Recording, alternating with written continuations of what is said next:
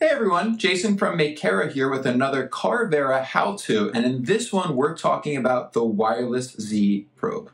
The wireless Z probe allows for easy setup as our Carvera automatically determines the thickness of our stock while also seamlessly changing between the probe and our cutting bits. When setting up a new wireless probe, we can install different posts to accommodate shank diameters of 3.175, 4, 6, and 6.35 millimeters. And we also need to pair the wireless probe with our Carvera CNC, but first it's important to make sure that there's a bit of a charge on the wireless probe. The wireless probe is stored at the end of our automatic tool changer. When installed, it automatically charges whenever the Carvera is powered on. Charging for the first time can take up to 30 minutes to do, and the operating voltage of our wireless probe can also be viewed in the tool status dropdown within the Carvera controller app. Now, under normal operating circumstances, you shouldn't need to dedicate time to actually charging the wireless probe. As long as you use your Carvera CNC at least once a week, that should be more than enough time to charge the probe for regular use. Once the probe is charged, we can pair it with the Carvera. First, open up the Pairing Wireless Probe window in the Carvera controller and press Start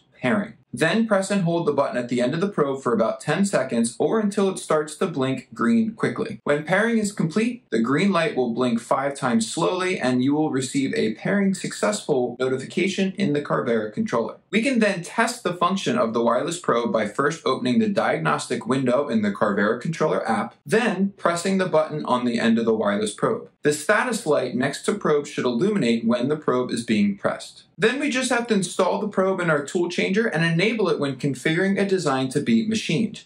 We can adjust the position of our Z probe, which is shown as the red dot in the preview. By default, this is in the lower left corner of your design, but you can configure the position to be at the center point or anywhere else on your material as you choose. And that's really all there is to it. Thanks for watching, and please don't forget to check out the Makera channel for more how-to videos and guides.